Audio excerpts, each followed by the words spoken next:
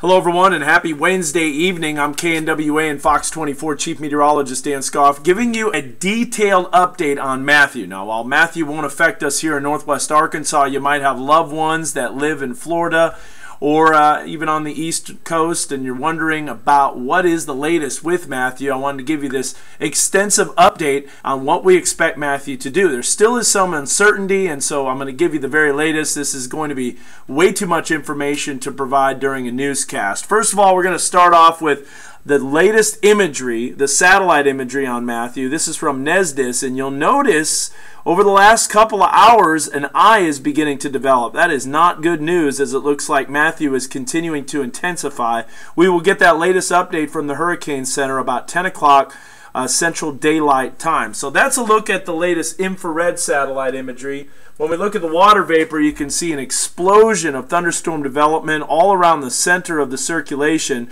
Notice how the eye wobbles a little bit back and forth. That is one thing that is going to be a key in determining who's going to be impacted the most with the track of Matthew. Now, if we look at the last 48 hours, you'll see that Matthew was intense when it clipped the western edge of Cuba, the western edge of Haiti and the eastern edge of Cuba, and that was as a Category 4 hurricane. Then the category dropped down to a Category 3, but it looks like it is continuing to intensify just south of the Bahamas. You've got a lot of warm water, very low shear, and so it's almost ideal conditions for Matthew to strengthen. Also, very good outflow with that hurricane. This is a very intense and impressive storm, and it's been a long time since Florida has been impacted by a major landfalling hurricane. Last time was just about a little over 10 years ago in 2005. Our satellite and radar showing this weather system that's continuing to intensify. Rain bands already approaching the east coast of Florida, and as you'll see here, looking at that eye that is starting to pop up. And what do we mean by that? Well, I'll stop that imagery and I'll show you that just that small little dark spot just to the south of the Bahamas and the open waters. That right there is the eye that is beginning to develop with Matthew. Now, there is a lot of uncertainty as to the exact track of Matthew, exactly where he's heading. And so this is a look at the potential paths. You know, each computer model gives a little bit of a different location and track of Matthew, and you'll notice that most of them are clustered right across the eastern central coast of Florida, including near Daytona Beach, Cape Canaveral. In fact, Cape Canaveral, according to the latest Hurricane Center track, is going to be almost taking a direct hit. Then, as a big trough of low pressure moves into our area on Thursday and Friday, which brings us rain Friday morning here in northwest Arkansas in the River Valley, that will bend Matthew off to the northeast and kind of curve it away from the east coast. The question is, how long does it hug the coast? In fact, some computer models saying this is going to go very close to the coastline. If the eye wobbles back and forth, some places might be getting a landfall, and then again, if the center of circulation doesn't cross landfall, we will not have a landfalling hurricane. I think we will see landfall in some locations, but it could remain just offshore with the western eye wall. Notice then how some tracks actually loop this back around and bring it back into Florida. That is a rather improbable situation, but it is a possibility, a slight possibility, as some of the models have been saying that. One of the things that Matthew did earlier on was it kind of wobbled around quite a bit. In fact, you can see on the track, look at all this wobbling as it finally took that northern turn and rode the western edge of a ridge of high pressure. Now it's bending a little bit more towards the northwest. You can see the motion right now moving northwest at about 12 miles an hour. We've got pressure at 962. This is according to the advisory at 7 o'clock. We'll get another one in about an hour and a half. So the track is showing a Category 4 hurricane as it approaches south of Melbourne as it moves towards Cape Canaveral. In fact, you can see Daytona Beach, Cape Canaveral with 130 mile an hour sustained winds with gusts probably over to 150. That is going to be a major impact on the east coast of the United States.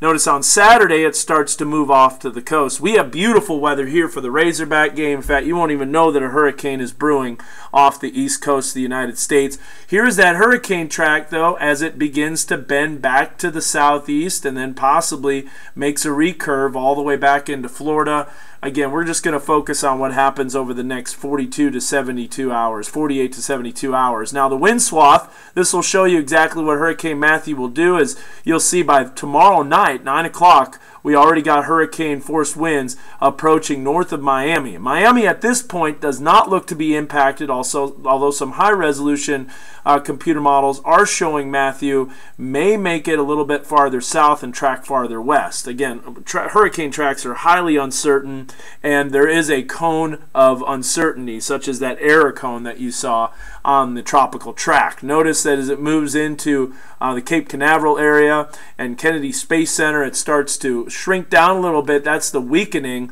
I think this is a little overdone on the weakening, as if it remains out to sea, there's very little shear, and it could remain a strong hurricane. But a lot of places getting over tropical storm force winds, and in several areas getting hurricane force winds. And then probably the biggest threat and the most deadly of hurricanes is the storm surge and flood. And you can see that possible storm surge as the hurricane starts to approach Melbourne, Daytona Beach. You have storm surge possible of over 7 feet in some locations, and that's not just for Daytona Beach. You also got that for Jacksonville. Now, I know you might have some friends and family in Jacksonville. The track of the hurricane will be farther east, and so the farther west you get of the eye, the less the impacts, but there still will be a storm surge as the storm approaches from the south. And then you've got a major storm surge that's clustered right across, it looks like, southeastern Georgia, in between Jacksonville and Charleston. So that's obviously a major impact. So there's a detailed, comprehensive look at the timing along with the impacts that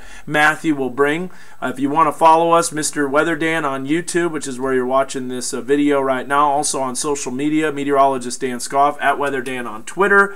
And again, a big storm going to be impacting a lot of places, and there's a lot of trickle-down effects, not only with economy, a lot of different things that will be happening. You'll probably see college football games canceled, the NASCAR race that's taking place in the Carolinas. All these things will be probably impacted. So keep it here with the weather, with your weather authority for the latest, not only local but national weather information.